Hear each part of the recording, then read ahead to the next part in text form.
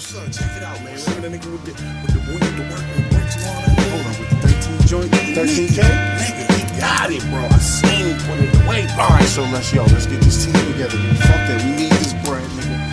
Yo, let's go. Hold up. Call K, Lou. Let's get these niggas, dog. Let's go. Hey, handle the business correct way, though, man.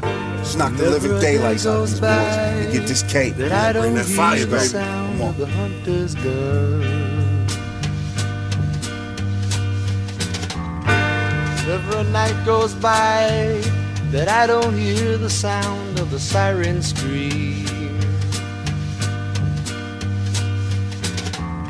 Taught him everything he know, from how to roll a blunt, to cook cocaine, to break his Glock down to pieces. Absentee father, his big brother, became his life's thesis. A reference, wide-eyed, his mother consoled the reverend. Revered in the hood amongst other adolescents. Misguided, oblivious to certain lessons. He don't give a fuck, turn that trap music back up. Polo everything, fuck school, educated on the corner. Driven by the paper, specialized in petty crime. Nickel and diamond, he overheard his brother talking about some niggas on the north, niggas shining. Trained to be a spot rusher, it's all verbal though. In actuality, he never let his gun off. Ran off, told his little man about the plan, trying to beat his big brother to the chase. This to make him proud, sipping Henny straight. Only smoke is loud, he nervous, headed to the other side of town. Him and his man masked up, kicked the door down, screaming where the money at, nigga where the work at. Unexperienced, when his shots flew, he caught two.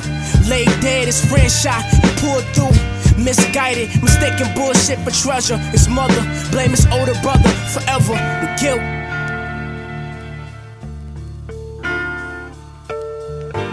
Off the top tonight, a 17-year-old boy is dead, killed last night and dropped off at an area hospital. 24-hour News 8's Danny Carlson has been working this story all day, and she has the very latest.